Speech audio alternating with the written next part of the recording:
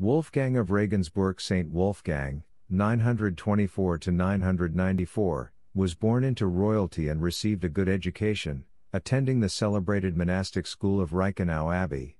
Initially, St. Wolfgang became a teacher at the Cathedral School of Trier before joining the Benedictines. St. Wolfgang was ordained a priest by St. Ulrich, and afterwards, he traveled to Hungary as a missionary to help evangelize the people following a long succession of wars. In 972, St. Wolfgang was appointed Bishop of Regensburg and became a greatly respected pastor. Towards the end of his life, St. Wolfgang yearned for a hermit-style existence and withdrew to a quiet place, hoping to end his days in prayer and penance. However, his hideaway was discovered and he was taken back to Regensburg to live among his community. St. Wolfgang is regarded as one of the three great German saints, the others being St. Ulrich and St. Conrad of Constance. His feast day is the 31st October. Pray that we will share our precious gift of time in prayer with our family, friends and community.